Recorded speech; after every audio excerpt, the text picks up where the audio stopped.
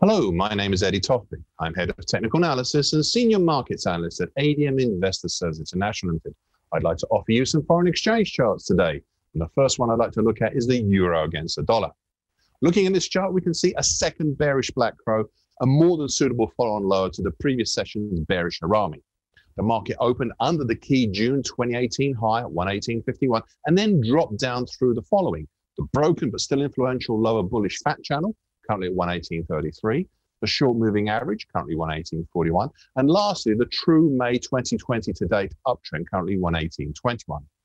It closed below all those, bar the true uptrend, and indeed only found support at the top of the broken but still influential 2011 to date downtrend, currently at 117.84. As I said and wrote yesterday, we had noticed that the fat bull channel may be morphing into a topping action, and that topping action may at least be a small head and shoulders top with a neckline currently at 117.51.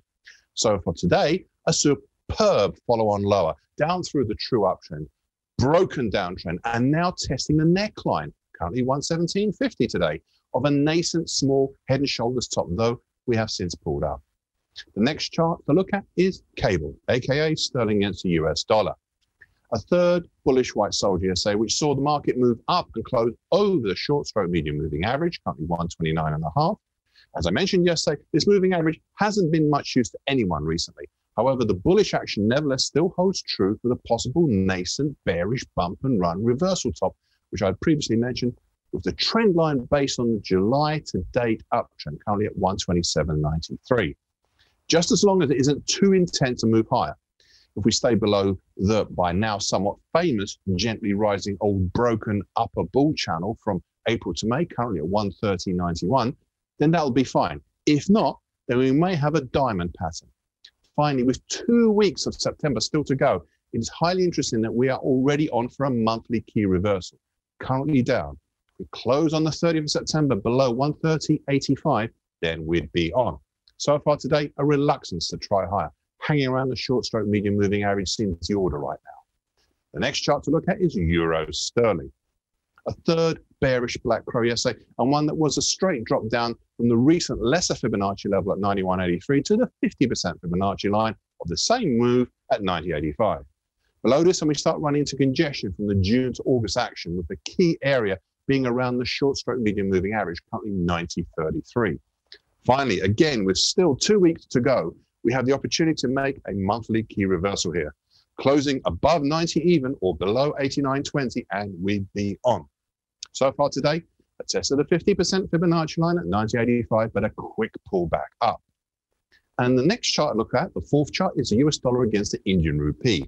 A higher but indecisive spinning top yesterday. Despite the higher action, it was still a down day. Below Fibonacci congestion, based around the 50% Fibonacci line at 73.68.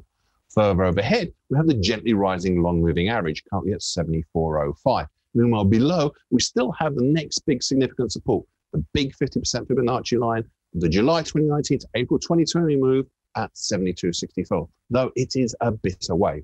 So far today, yet another test of the Fibonacci congestion around 73.68. This time seriously, as we opened over it, though have since backed down.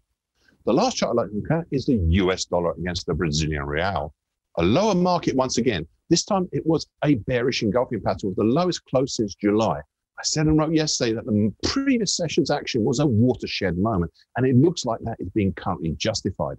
Do not turn around, back up soon, and by that I mean 2 significant consecutive closes over the strong looking late August to date up downtrend, currently at 524.94, then we'll likely find below the market bar lesser Fibonacci levels until we have some July congestion around the lesser Fibonacci level at 510.87 and the July low at 508.20. That about wraps it up. So in the meantime, good trading and stay safe in the markets and in real life.